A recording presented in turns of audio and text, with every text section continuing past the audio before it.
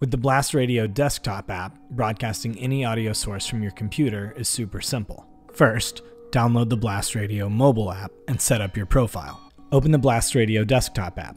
If you don't have it, download from blastradio.com. Type in your username or email. You'll then receive an email with a 6-digit authorization code. Copy that code and paste it back into the app to log in.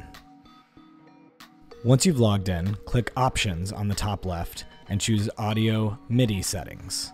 You'll see an option for Input where you can select the audio source you want to broadcast onto Blast Radio. In this case, I'm using a Scarlett audio interface with a mic plugged into it. You could also use a USB-powered mic, a MIDI device, a virtual audio driver, or third-party audio routing software.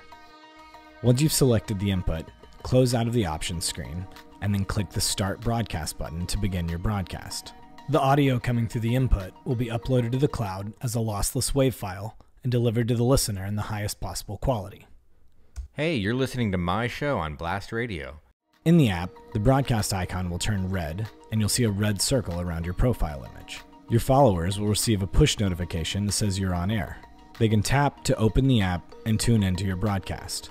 Listeners will see a prominent tip button. They choose the amount, then confirm by doing an in-app purchase. This operates the same on both iOS and Android. You'll receive a notification that says how much you were tipped and by who. You can see your listener count as well as your tips raised directly in the standalone app. You'll also see tips and listener count in the broadcaster drawer in the mobile app. To end your broadcast, simply press the Stop Broadcast button. Your broadcast will be available to listeners for 24 hours before it expires. You can always access past broadcasts by visiting your profile. Swipe left on any broadcast to unpublish, delete, or download to have the lossless WAV file emailed to you. You can also do a soundcheck broadcast which only you can hear.